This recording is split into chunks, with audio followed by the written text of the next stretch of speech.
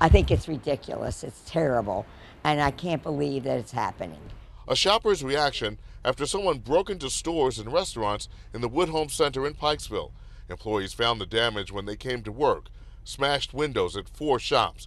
A neighbor shared these pictures with 11 News. Plywood now replaces broken and shattered windows. Either it's mischief or it's hate. I don't know what it is, but it's terrible. The targets: Quick Way Japanese Hibachi Restaurant, Tropical Smoothie Cafe, Lee's Nail Bar, and Cold Stone Creamery. I'm so scared. There's nobody here. Don't worry, I'm safe. Brian Griffin shares a text his girlfriend sent him immediately after she arrived at work. He came right over to make sure she was okay.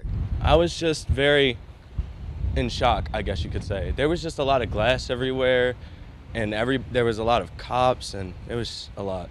A worker at one of the businesses agreed to talk to us as long as we did not show his face. When I come in, I see the window cracked, and I see the police with the yellow light. I was like shocked, I was surprised. Baltimore County Police tell 11 News the burglaries took place early Monday morning. In each case, someone broke out a store window, went inside, and attempted to remove cash from the register. Investigators have not said how much money was stolen.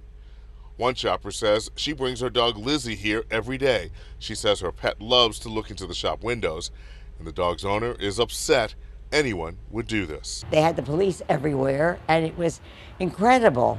And so I just don't understand things. I don't understand people anymore. Now, Baltimore County Police said that they are reviewing evidence that they found at the scene, and they are following up on leads. Reporting live from Pikesville, Barry Sims, WBAL-TV 11 News.